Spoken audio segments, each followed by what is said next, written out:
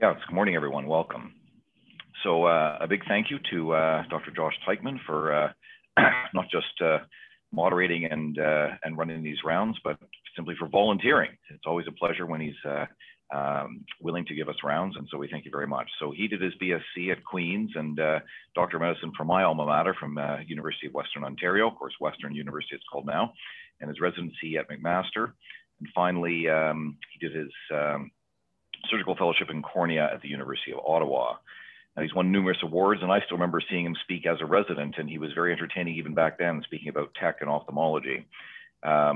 He also has the distinction of getting 99th percentile on the OCAP, so something we're going to hit him up to help our residents to also continue doing. He's now on faculty here, of course, and he's on staff at Credit Valley Hospital and Trillium Health Partners. So he's a keen interest in research on medical and surgical treatments of corneal disease, and he performs some of the most intricate corneal surgeries across Canada. So thank you, Josh, for joining us today, and we look forward to your residence and your presentations. Thank you very much. And so we're going to start off with one of our great resident presentations. I'll just share my screen.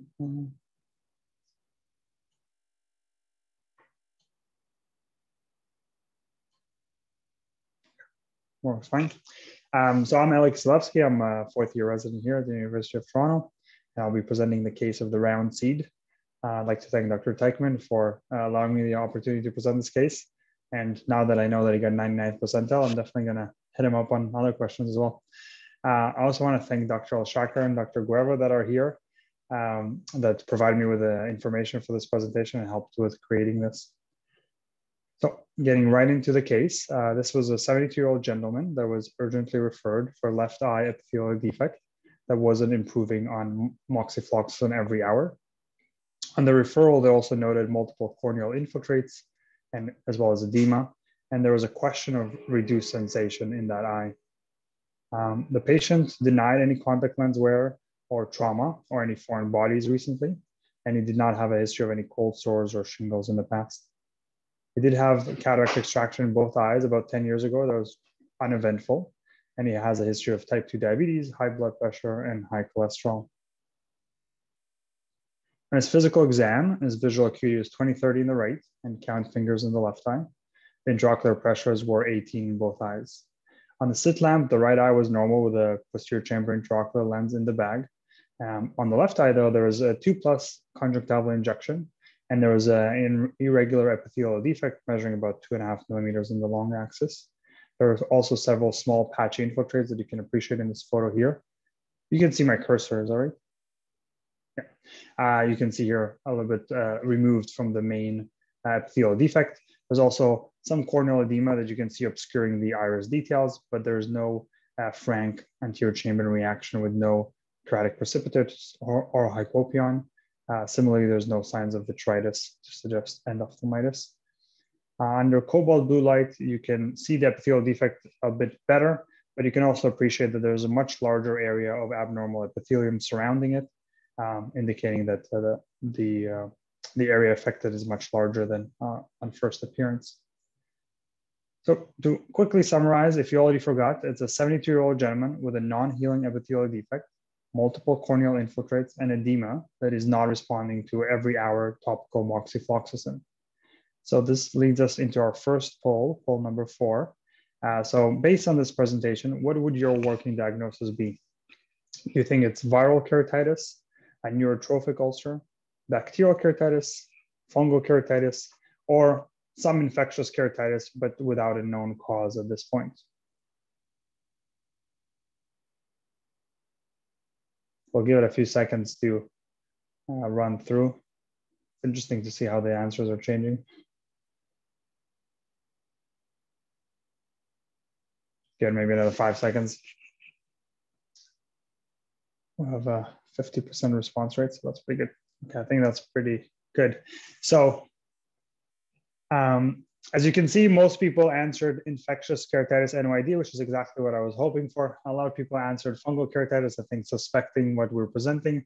But at this point, we can't truly know what the cause is.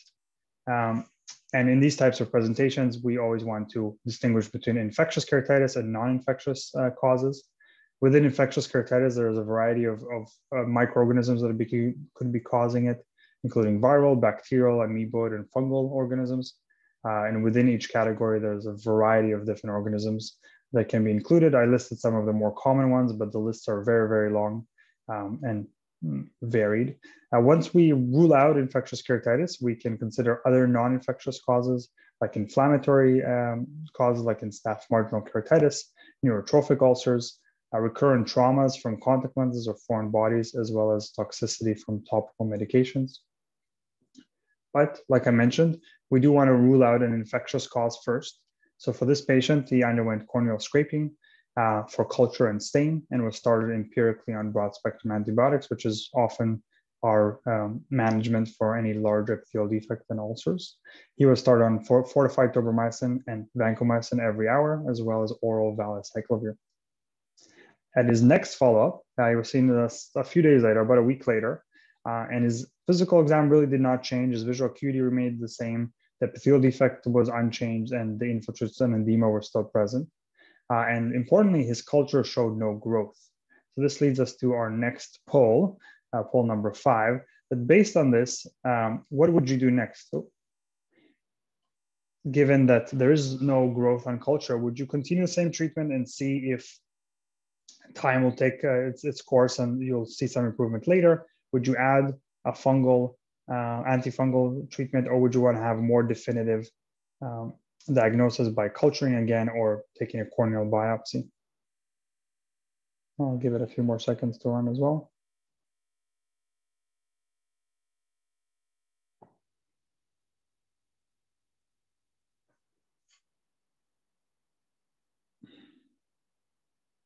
Okay, so we have a pretty close race here between going straight to biopsy, which I appreciate, or adding an antifungal treatment. In this, and all of these choices are reasonable depending on the context. In this specific case, voriconazole was added, just trying to see if an antifungal coverage will help with the treatment. And at his next follow-up, you could actually see that there was significant improvement. His visual acuity improved, the infiltrates started to fade, and the edema was improving. So at this point, a presumed diagnosis of fungal keratitis was made. And you might find it a bit unsatisfying that this is how we reach the diagnosis, just a response to treatment. But this case is meant to demonstrate that diagnosing fungal keratitis can be quite difficult. And I do want to make a certain point first, is that I'll be speaking mostly about filamentary fungal keratitis. Fungal keratitis includes filamentary fungi like Fusarium and Aspergillus, or yeast like Candida. Yeast fungal keratitis is more similar to bacterial keratitis, so it's even more difficult to distinguish. But the major differentiating factors are in the filamentary fungal keratitis, and these are the more common ones as well. But in Canada, specifically, fungal keratitis is quite rare, as it is in other temperate climates. It's much more common in tropical or subtropical climates, and specifically in developing countries where rural exposures are much more common for the exposure to the fungus. And fungus specifically is quite slow growing, which makes diagnosis difficult both on presentation, all the patients present much later on, and on culturing, since it takes longer to grow. And fungal keratitis tend to penetrate deeper into the cornea, so it makes it inaccessible for a superficial corneal scraping. Despite these difficulties, there are a few signs that we can use to our advantage to diagnose fungal keratitis. So in history, a slow rumbling course, a prolonged course is often typical of fungal keratitis.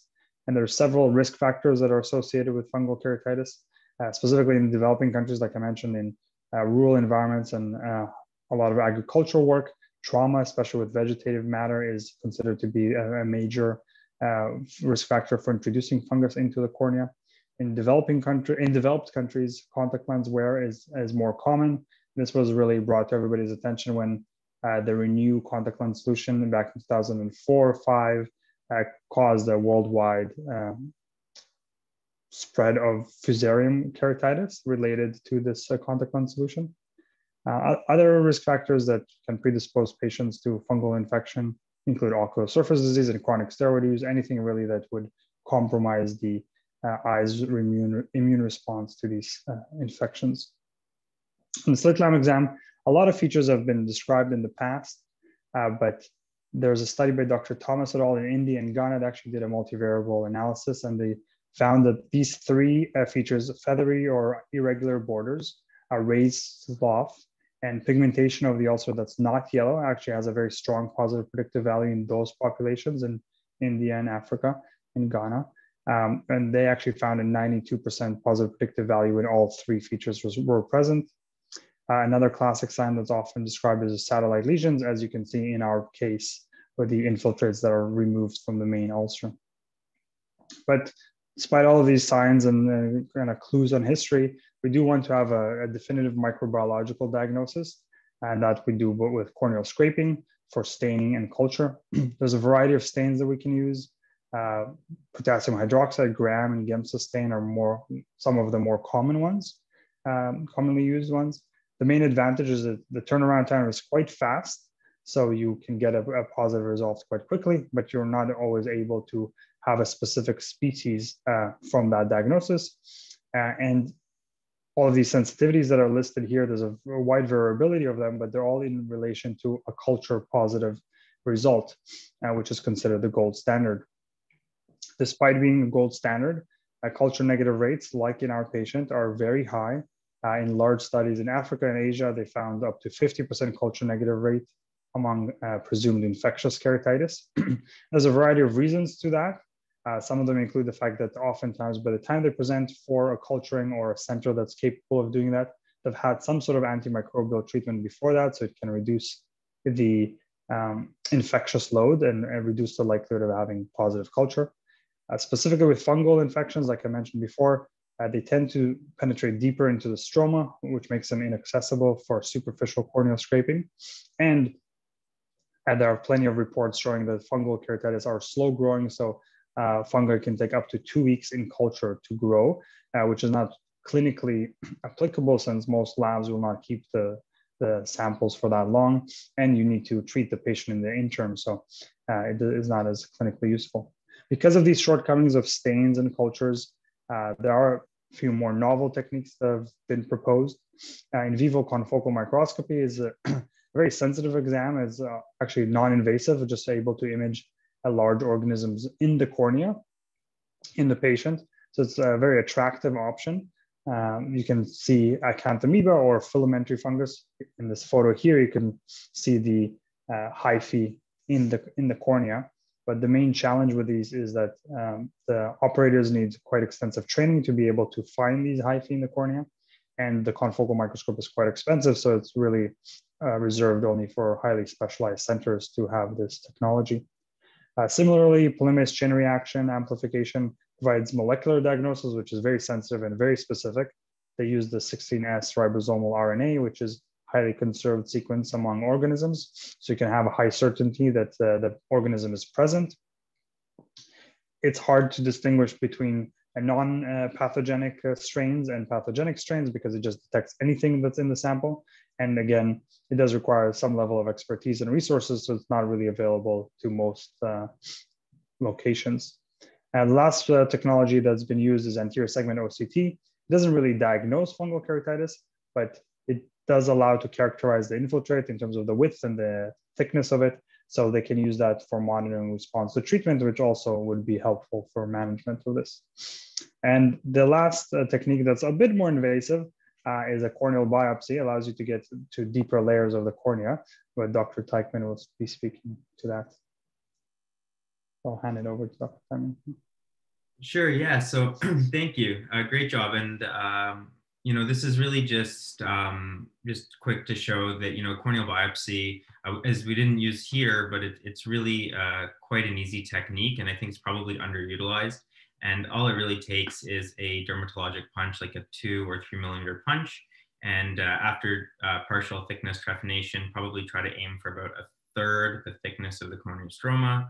We just use a crescent blade and take that little circle, that little button off, cut it in 2, send half to microbiology and half to pathology. So thanks. Okay, so going back to our our patient, he did not undergo a corneal biopsy in this case, but he continued to be treated on SPEC and on his response to treatment.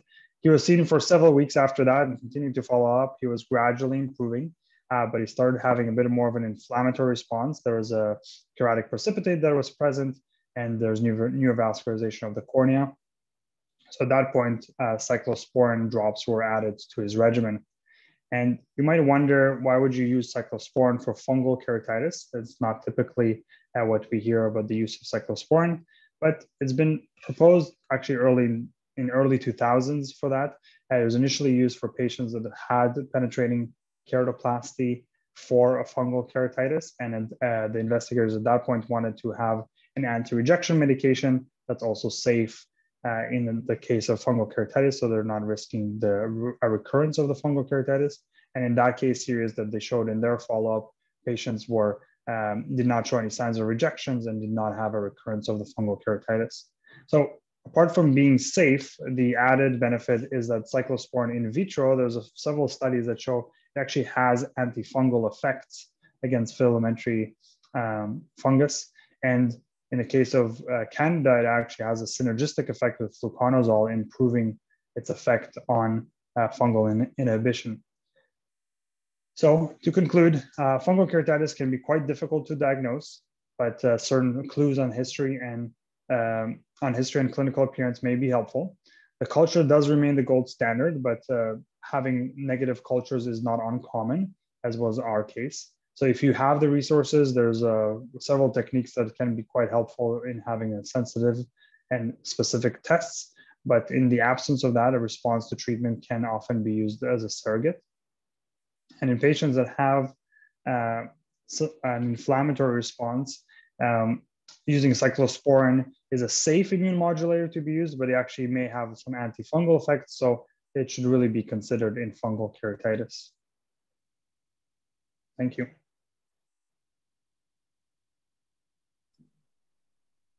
Great presentation. Thank you very much. And I think in the interest of time, maybe we'll just have Ellie Cote jump right in. And I've been trying to, there's only been a couple questions on the chat. I'm trying to answer them as we go. Myrna, don't worry, I'm answering yours right now. Perfect. All right. And sorry about the technical difficulties on my end earlier. I know that might have kind of messed with the flow a little bit, so appreciate everyone's flexibility. I'll just share my presentation here. Okay. So just to start, I'm Ellie. I'm one of the PGR3s at UofT, and just wanted to thank Dr. Teichman and the department for the opportunity to present and for providing the case, and to two of his fellows, Dr. Juvia and Dr. Al-Shakar, who helped with kind of providing some of the details of the case and photos for the case as well. Great. So jumping right in. So we have a 61-year-old male who was referred urgently by an optometrist for right corneal ulcer. He does have a long-standing history of right neurotrophic keratitis secondary to herpes zoster, as well as having right cataract surgery in the past. Otherwise, his medical history is unremarkable. And just to give a bit of context for what was going on, so he was followed by both an optometrist and an ophthalmologist for a flare of his keratouveitis for about the last month. He had been doing well recently, so actually his Predfort had been tapered down to once daily. However, he did kind of have this ongoing epithelial defect, so he was given a BCL and placed on Vigamox as well. Now, 5 days before he made his way to us, the patient did notice worsening vision in that eye, so returned to his optometrist. At this point, the Predfort was increased to QID, and famciclovir was added as well. Now, just kind of interestingly to point out, during the course of his uveitis flare, he did receive the Shingrix vaccine. Now, we don't think this was necessarily the cause of the issue because he was already in the midst of his flare, but we do just wonder if it's possible that this might have kind of contributed in some way to worsening the clinical picture. So on examination, his vision was quite poor at light perception. Pressure was normal. And then having a look at the slit lamp examination, So looking here, this is a slit lamp photo of the right eye. You can see the very obvious kind of dense central infiltrate with the surrounding epi defect as well. And it might be hard to fully appreciate here, but there is kind of about 70% thinning of the cornea with a plaque on the endothelium, as well as some fine to medium-sized KP. Otherwise, the AC is deep and formed. There's no obvious hypopyon. The view to the fundus was a little bit hazy, but there was no obvious vitritis that could be seen there either. And examination of the left eye was completely normal. So at this point, I'd just like to do a brief summary of the case just to kind of sum up where we're at so far. So essentially, we have a 61-year-old male who has a history of neurotrophic keratitis secondary to herpes zoster, who's now coming in with a right corneal ulcer in the context of recent topical steroid use and placement of a BCL. And this ulcer is continuing to worsen despite the fact that his steroids were recently increased and the addition of famciclovir to the case. Now, just to throw up kind of the first poll question for this case, I'm just curious at this point what people think the most likely diagnosis is. So is it worsening of his zoster? Is it a bacterial infection, fungal, acanthamoeba, or topical anesthetic abuse?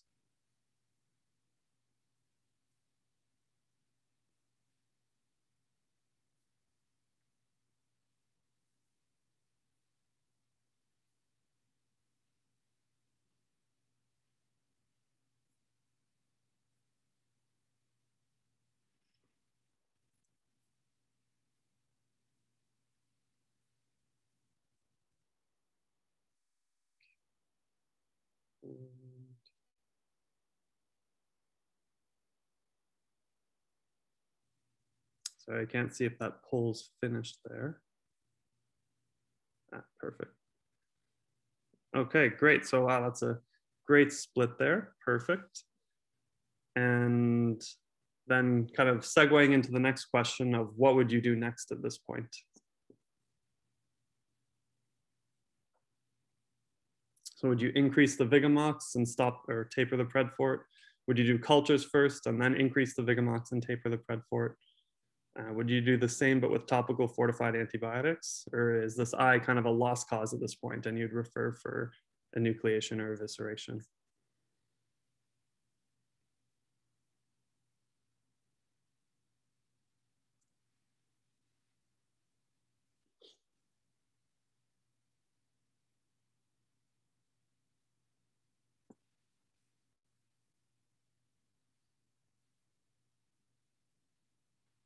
Okay, perfect.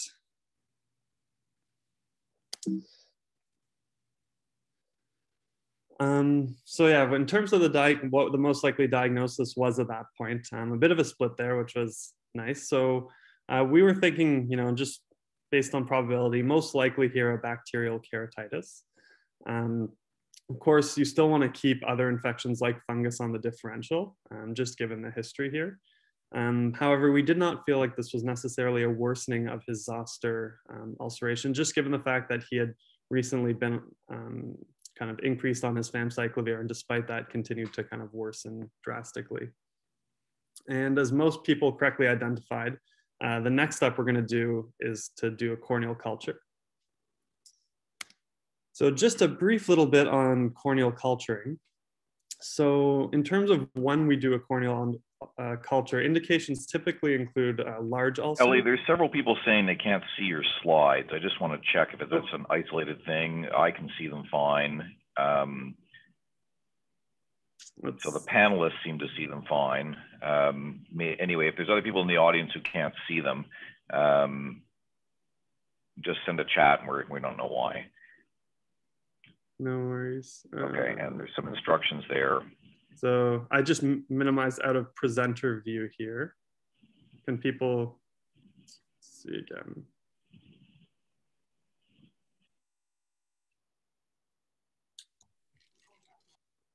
How is it now?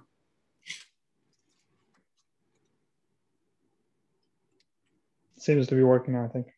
Okay, sounds good. Just let me know. All right.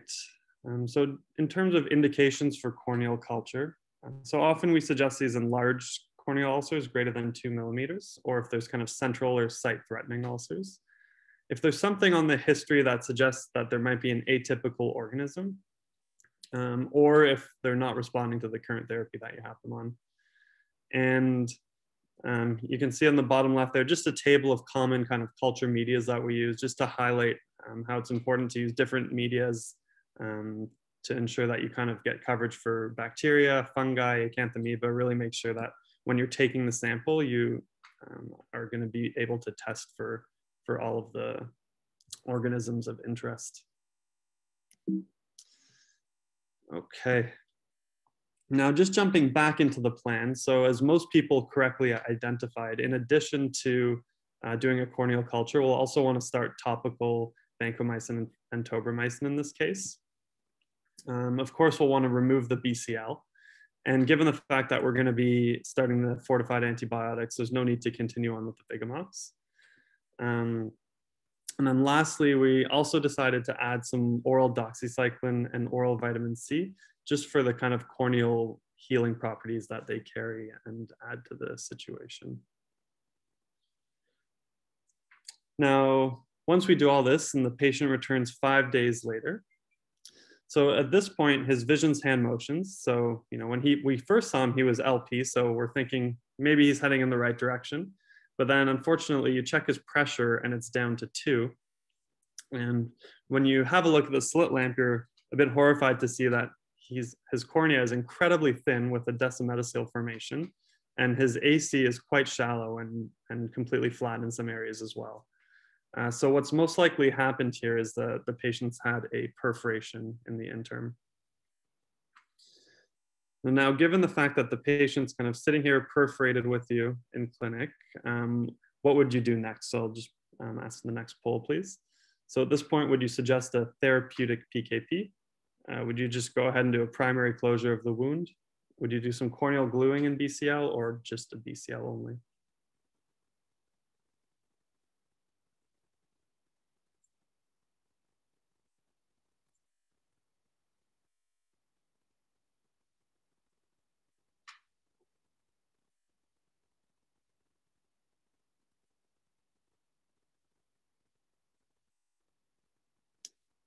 Okay, and that's great. So most people kind of correctly identified that in this case, we'll want to do some corneal gluing.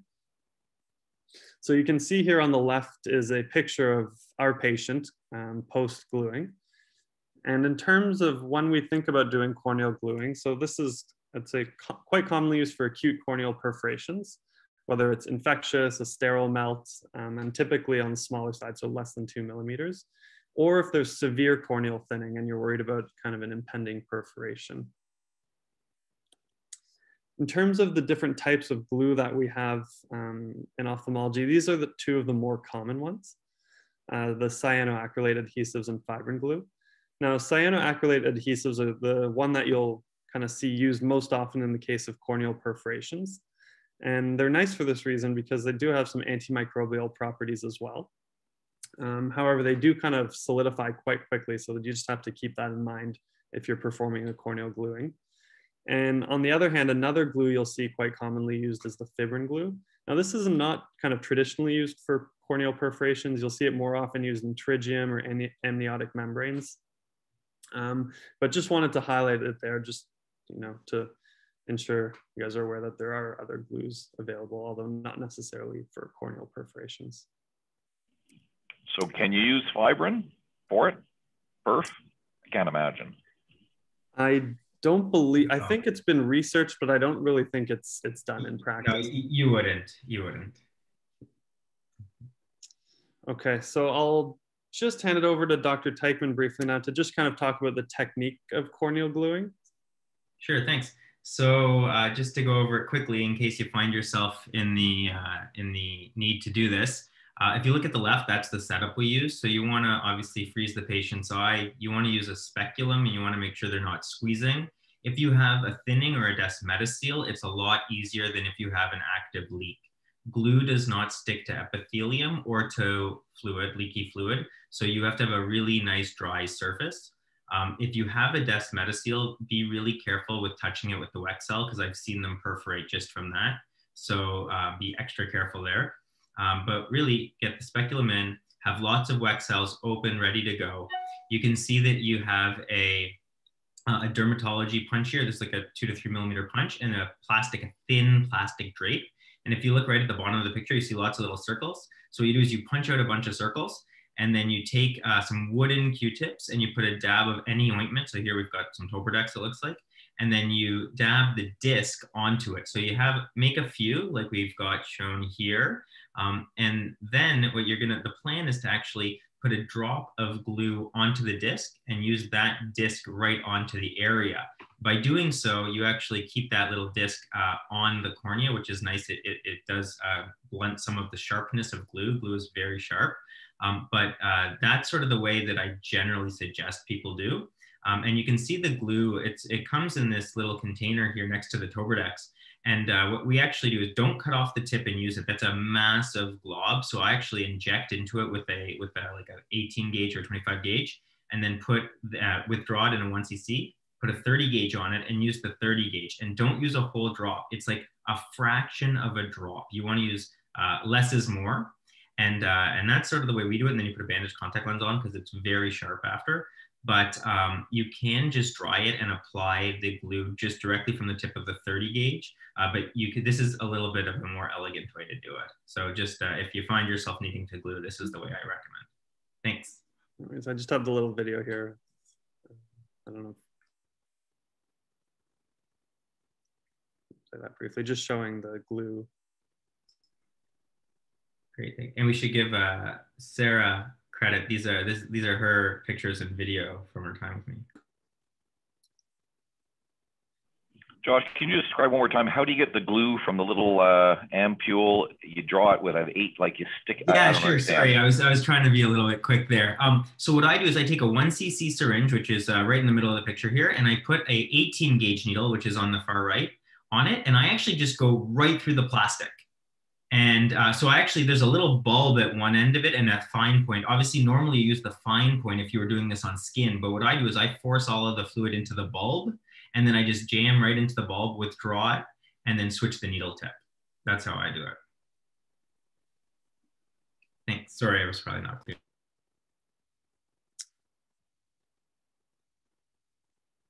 Alrighty, so jumping back into the case now.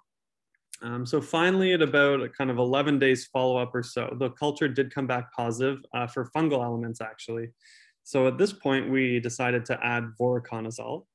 And then when we saw the patient in follow-up again a few days later, we were able to get speciation, so both Cryptococcus and Alternaria alternata.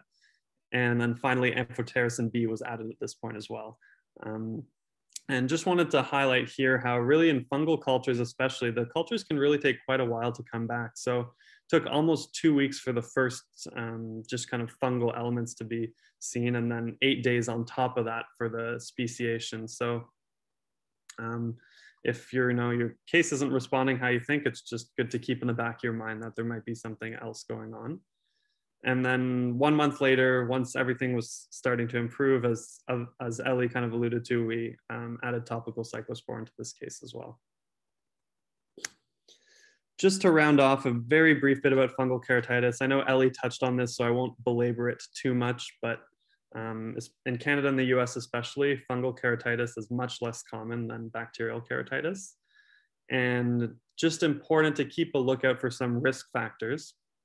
In hindsight, many of which were present in our case.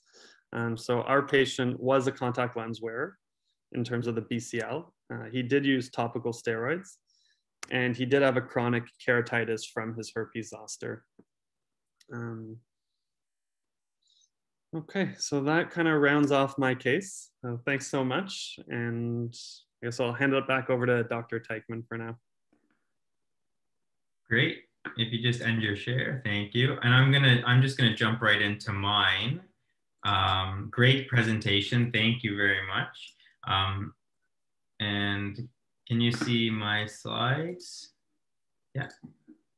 All right. So I just want to, I'm gonna just jump in here, and I want to thank everyone involved. These are my disclosures. don't worry about taking a picture of the QR code. It'll be presented at the end. So my job is just to show one more case and then to highlight the key points that are really take-home points from the previous 2 excellent talks. So this is our 3rd and final case. It's a 27-year-old guy. He presented to the ER with a 2-week history of pain, redness, and decreased vision. He is currently being treated for HSV keratitis by another ophthalmologist. He has contact lens wear history. He's on Valtrex 1 gram 3 times daily, as well as Lotamax 4 times a day, which they felt wasn't the ulcer wasn't responsive. So he was increased to every hour Pred Forte. On exam, focusing on the left eye, his vision is reduced at 2100. There is a little bit of an injection with some follicles. The sensation is intact. There is irregular epithelium, but no frank epithelial defect. There are 2+ subepithelial infiltrates. There's diffuse haze and trace edema. Otherwise, AC is clear and posterior segments within normal limits. So I'm not going to do full polls just in the interest of time, but I'm just going to get you to ask yourself, what is your presumed diagnosis at this time? Is this HSV keratitis, as was previously thought? Is this a bacterial keratitis that was missed? Is this fungal keratitis that is missed? Is this amoebic keratitis? Or is this anesthetic abuse because the guy is in a lot of pain? So now that you've thought about that for a second, let's continue the case. So any patient that comes to you saying they have herpes and they wear contacts is acanthamoeba until proven otherwise, especially if you're a cornea specialist. So that is your presumptive diagnosis 10 times out of 10. And so the first thing you have to do here is culture, like we've done in every case so far. Stop the contact lens wear, stop the Pred Forte, continue the oral Valtrex because it's probably one of the safest drugs we have. Start him on Vigamox because he has no antibacterial coverage. And I was convinced enough that this was acanthamoeba that I started PHMB and chlorhexidine, but I started them at every 2 hours instead of every hour because I still didn't have culture positivity. A couple days later, we get the gram stain back, which is no organisms, but lots of pus. We get our culture back, which is negative for growth, and we get our herpes PCR back, which is negative for HSV 1, 2, and VSED-V. And then a couple days later, we get our PCR back for acanthamoeba, which is positive, which is what we expected to begin with. So on March 31st, which is about a week later, he's slowly feeling better. The injection is reduced. We get him to continue the chlorhexidine and the PHMB. We stop his Vigamox. Another 2 weeks later, he's stable. We decide it's safe to decrease his PHMB. And 2 weeks after that, so about a month after presentation, he comes in and he's saying he feels slightly worse. He's got more papillae and he's got an X-shaped epithelial defect. The infiltrates themselves are fading, they're becoming scarred, but he has a new epithelial defect, which he never had before, and it's given this irregular shape. So now I have to ask you guys, what's happening now? So 1, this was HSV all along, I was wrong. First ophthalmologist was right, and I shouldn't be giving this talk. 2, this is bacterial superinfection, right? He's got a sick eye. 3, it's fungal superinfection, he's got a sick eye. 4, I tapered his acanthamoeba medication too soon, and now he's worsening, and I should have known better. And 5, this is toxicity. So I'd like you to think about that for a couple seconds. And, I don't think there's really a wrong answer, but this was felt to be toxic. The patient thought that the PHMB burned a lot more than the chlorhexidine, and this is contrary to the literature and popular belief. But we decided to go with him, and we stopped the we kept him on the PHMB, and we stopped his chlorhexidine, and we added non-preserved ointment 4 times a day and at bedtime. So now, fast forward another few weeks, he's been seen a couple times. His toxicity improved. The X-shaped epithelial defect improved. In the interim, he developed another epithelial defect, which also healed. So he's healed all his defects. He has significant scarring. There's lipid, there's neovascularization. This is all from chronicity. This is unfortunately a reality of any chronic corneal condition.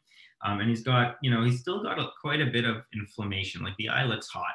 And so we talked about it and we decided we'd add Pred Forte at twice a day only. And he was only going to do 6 doses prior to his next visit. So when he comes in, I'll have seen him after just about 3 days. And we can say if he's getting worse, we stop it immediately. And if he's getting better, we can continue it. And he comes back and he's much better. And in fact, the eye is white and quiet. It's the best it's ever looked. The epithelium is beautiful. And even the scarring and lipid and neovascularization is improving. So we're all pretty happy here. And we think we've pretty much finished with this case. He then shows up a month later, presenting urgently, saying, I think things are really wrong. Can you see me? And so he's got a new recurrent epithelial defect, and there's haze at the base. It looks really toxic, more so than infectious. But this is a sick eye, so we decide to culture. And to be safe, we take him off of the prednisone. We add Vigamox as there's an epithelial defect. We give him some siloxane, and we keep him on PHMB, of course. Now, I want to talk about PHMB for a second. PHMB is great. As you know, it's Baclosil. It's basically pool cleaner. And it does not really have much effect against herpes virus. So not really effective at the 0.02%. At high concentrations, it can be effective against HSV, but not at the low doses that we use for acanthamoeba. Now, it's antimicrobial, and we know this because this is why we put it in pools. So it's got good coverage over gram-positive, gram-negative bacteria, and even some fungus. So it's effective for many bacteria. And also, it's effective against Aspergillus, and it's effective against Fusarium. So it covers both yeasts and molds. So it's actually effective for many fungi. So it's a pretty good killer of a lot of things. So, what's going on now? So the first question is just, how many times am I going to miss that this is herpes? And so that's question number one. Question two is, does he have a bacterial superinfection? Although we've said that PHMB does not treat HSV well, so number one could be right.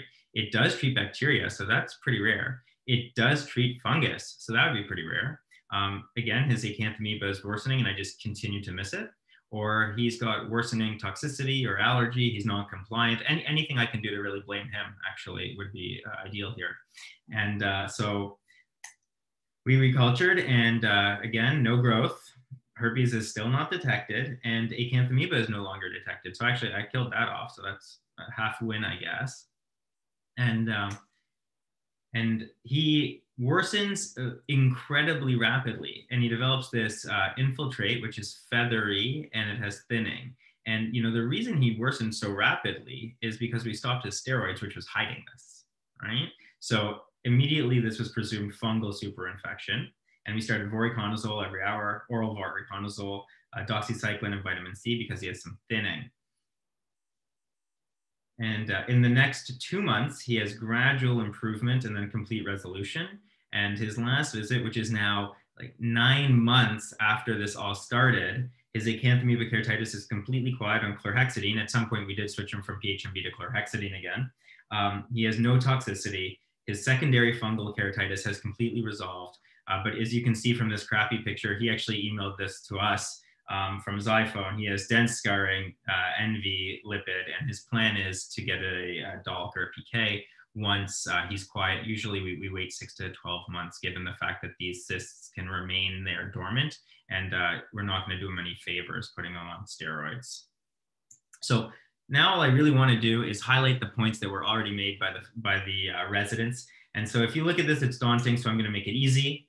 Really think of fungi. Yes, we talk about yeast and filaments, but I want you to think of it 3 ways. I want you to think about yeasts, filamentous fungi that are hyaline, and those are clear, and filamentous that are demaciaceous, and those are pigmented.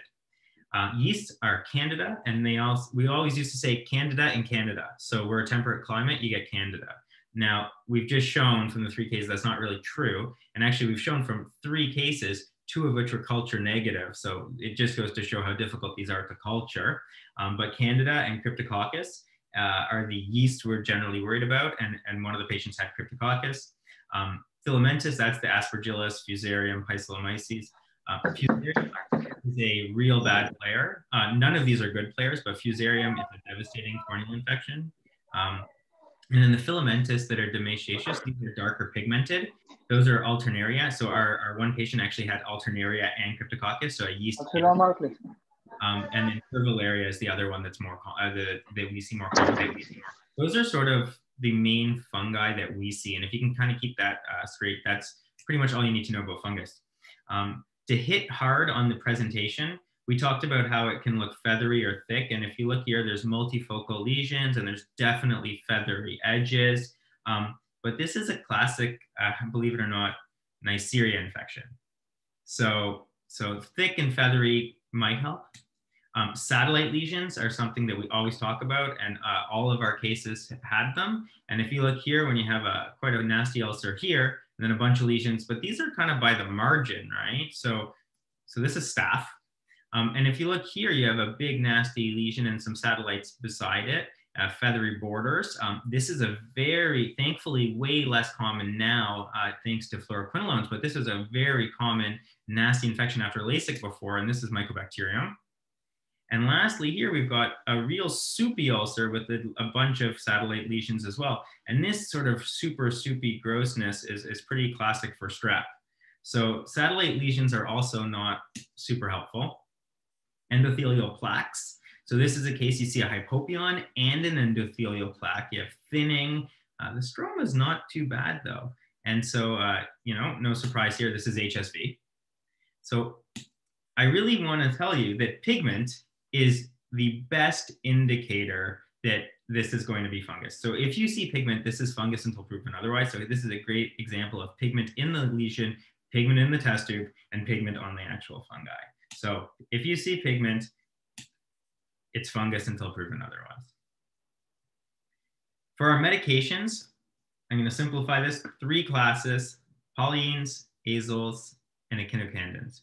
Now, the azoles have 2 groups, the imidazoles and the triazoles, but honestly, just think of them as one group. And in ophthalmology, I want to actually just think of just a few drugs because we only really use a few drugs. So the second row is if you're really, like an antimicrobial nerd, but I want to go to the 3rd row and just really hit home the key points.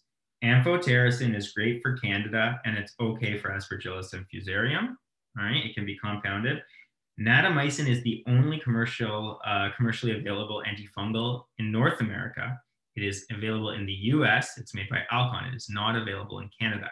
Your option is to ask for special access through the US or just get it compounded by a pharmacy like Haber's. I would strongly suggest the latter, given how much easier it is and how much quicker you'll get it. Natamycin is a bit better for Fusarium and Aspergillus as opposed to Candida. So really, here we're really using amphotericin. Natamycin I'm going to get to in a second. Voriconazole, now this is what you've seen most of our patients treated with. It's topical and oral, and it's actually pretty good for all except non-Solani Fusarium. And Fusarium Solani is a real bad player, like it's the worst. And then you remember fluconazole, ketoconazole, itraconazole, all those other conazoles, azoles, they're pretty much all oral or they're topical, used for like dermatology or other things. They're not really used in ophthalmology, so you can skip them. Posa has been used for rescue therapy. Just forget about it. So really you're thinking Ampho, Nata, Vori, and then I want to introduce you to Caspo. So a lot of Gosh, before you carry on, the voriconazole, is that also need to be compounded, or how do you get that? Yeah, all of these are compounded.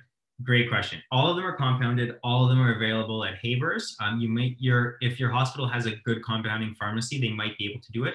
If they compound at all, you can ask Haber's to send them the recipe. So that's another way to do it if you're at, say, you're an inpatient at one of the other hospitals. So all of these are available though. And I know for a fact Haber's can make all of these. So sometimes you can ask them to send the recipe to a hospital or something like that. So I'm going to tell you why we use these now. So, where's the evidence? So there's the MUT trial, mycotic ulcer treatment trial. And just to tell you, this trial is probably the best evidence we have in fungal ulcers. And it is hotly debated. So I want to kind of go over some of this debate. They compared an RCT. It was designed and analyzed at UCSF, the Proctor Foundation, but it was completely performed in India. And that's one of the big criticisms, because obviously the thing is, California has about a 5% ulcer rate that's positive for fungal, and India, 50% of their ulcers are fungal. So to get 300 people, which is what they recruited in like 2 years, that's an insane number. So designed and analyzed, in California, but made in India. It's kind of like Apple computers, if you will. So if you look here, they compared RCT of NADA versus VORI topical, because many people, because there was a previous survey that went out that a lot of cornea specialists figured that VORI was better because it was newer and it made more sense. So they wanted to see if it was actually better. And the result, they actually stopped this trial early because natamycin was better. So contrary to what you would think, natamycin showed better. Now, when they reanalyzed the data, 50% of the ulcers were fusarium, and VORI is actually found to be worse in fusarium. So if you take out the fusarium ulcers, VORI and NADA are identical. So the take-home point to this is NADA and VORI are identical unless you have fusarium, in which case natamycin is probably better. That's the real take-home. And contrary to what you would think, once they've now stopped the study and they give everyone natamycin, and they do another RCT comparing oral nothing versus oral VORI, they actually found that adding oral VORI to topical natamycin somehow improved fusarium outcomes, which doesn't really make sense based on what they said. However, I guess you are just giving 2 drugs, so that might be why. Now, this has been reanalyzed. They actually reanalyzed it and said that maybe we got to look at the secondary analysis. We got to look for low vision outcomes. We have to look at what if they're positive or negative culture. We have to look at perforations and need for therapeutic PK. We have to look at pretreatment. We have to look at vision quality of life. We have to look at other things. And let's do a regression discontinuity analysis, which is another one. And if the statisticians are wondering if they did a Bayesian analysis, yes, they did that too. So literally, this data has been reanalyzed. Like, this is, if you were part of the study, you got like 30 papers out of it. So there's a lot to be said, but it can be summarized pretty simple. Use natamycin or voriconazole unless it's fusarium, in which case use natamycin. And you can add VORI if you want or not orally, but it probably doesn't make a difference. And now the newest player is the Caspo. So again, this is at Habers. And the reason I'm not plugging Habers, I'm not a consultant for them or anything like that. But for most of the people on this call, you're probably in the community, and that's probably the only place you're going to get any of this stuff. If patients ask, it's about $250 for about 200 drops. So it's about $1 a drop. So they probably need about 2 bottles. It's expensive, but it's going to try to save their eye. I should mention that the price is about the same for VORI. And so there's a bunch of studies out here. Elmer Tu's up there, as you know, he's probably the world expert in infectious keratitis. And so I have to say, if I have a case of, tricky fungal keratitis, this is probably going to be the next drug I use. And just to hit home on, we heard about cyclosporin. So both cyclosporin and tacrolimus are anti-inflammatories, we know that. But they actually both have intrinsic antifungal properties. So in 2 of the 3 cases we presented, we used them as an adjunct to reduce the inflammation because you can't use steroids. So one of our patients had, they had an active keratouveitis when they got sent to us from HZV and were secondarily infected. So here they cannot go on steroids. So by using the cyclosporin, you can at least help with some of that inflammation, and it's actually going to probably help or at least do nothing to the fungal infection. So just a thought, this is really good to calm down any fungal inflammation. And then lastly, just talking about surgery, Myrna Lichter asked a great question about cross-linking in the chat. The truth is the results are very conflicting. There are small studies that show that it might help, but then one of the studies that showed a 50% perforation rate in the cross-linking group compared to 0 in the non-cross-linking group. So that in and of itself makes cross-linking very scary in these ulcers to me. They've used PDT, that's tried. But the truth is, in the MUT2 study, 50% of people went on to either perforation or needing a therapeutic penetrating keratoplasty. So unfortunately, this is a medical disease until it isn't, in which case it's a surgical disease. And Fusarium solani, like I mentioned, is one of the bad players that almost always ends up going towards surgical management. For the fellows, you always want to measure at least about 1 millimeter to 1.5 millimeters bigger than the infected area. And then and always use interrupted sutures because you might have to remove them quickly. You might want to irrigate the anterior chamber with BSS or even an antifungal. There was, there's again, the same group did a RCT doing intrastromal voriconazole and actually found no benefit. So although people love to inject intrastromally, the best study showed actually no benefit to it. And if there's obvious infection, so if there's an IOL or even a lens or the iris is infected, you need to remove that because you will not cure this otherwise. So this is often what they look like immediately after surgery. These are huge grafts. This one's like 12, this is like limbus to limbus. There's nothing left. And unfortunately, they still don't do very well. You need to keep them on antifungals. You have to avoid steroids for at least 2 weeks, which means a lot of these are going to just fail. The point is you fail it, you save the eye, and you do an optical graft later. In the interim, we hit them hard with cyclosporin or tacrolimus, and we use high-dose oral NSAIDs to try our best to keep this to survive. But as I mentioned, often they fail, and then later we come back to do whatever we can to salvage vision.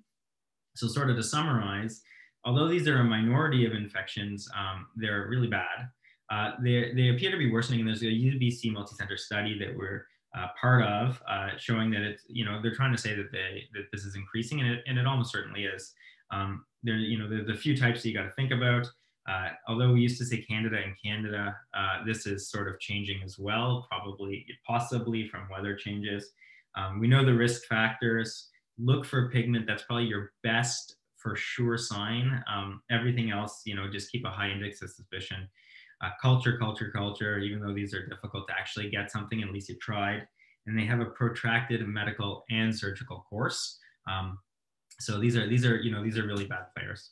Anyways, thank you very much, and thank you to Sarah and Larissa for helping with collecting some of this stuff, and thanks to Ellie and Ellie for great presentations. I'll end my share.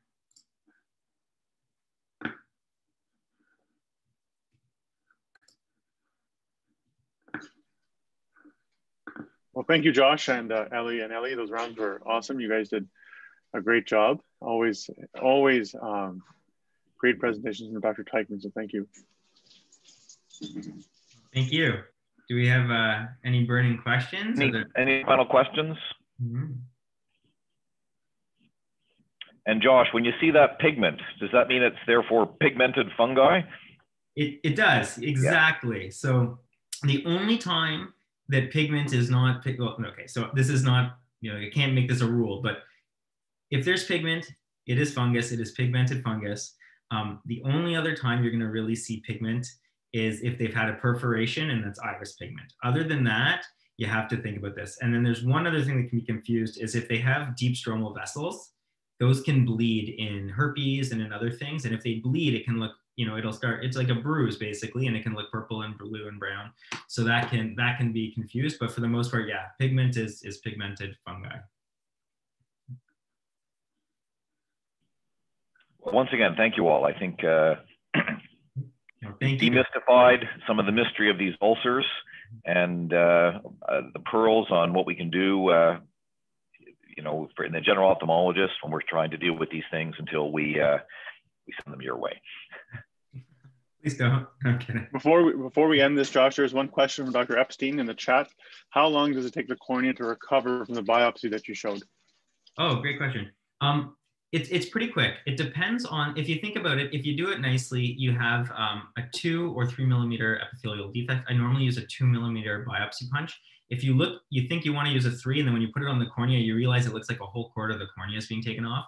So it's a 2 millimeter circumferential, 2 millimeter diameter lesion. So if you think it epithelializes in about the same amount of time that epithelial defect would from that size.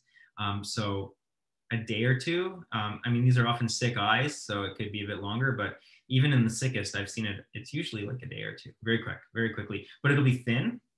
And then with time, the epithelium will plump up, and usually it'll fill most of the defect. There may be a chronic low-level divot, but not normally. And you really want to do about a third of the thickness of the cornea. Like, we're not looking for 80% here. It's just the top. If you have a really deep ulcer that is not superficial, then I would actually not, obviously you can't culture it or biopsy it. I would recommend, there's a really nice technique where you use, you get a 5-0 braided silk, some sort of really suture that's got lots of nooks and crannies, and you actually pass the suture right through the deep ulcer, and then kind of, as you're pulling it out, you kind of touch on it, you like really try to get it to stick, and then take the whole suture, cut it into pieces. Some of it goes into blood and chocolate and thigh and send it like that. And that can be a great way to get bugs from the deep cornea. All right, thank you, Josh. We'll end this off with one more question. So Juliet OTD is one of our colleagues from a equatorial country, so I'm sure she sees a lot more fungal keratitis than most of us do, maybe not Josh.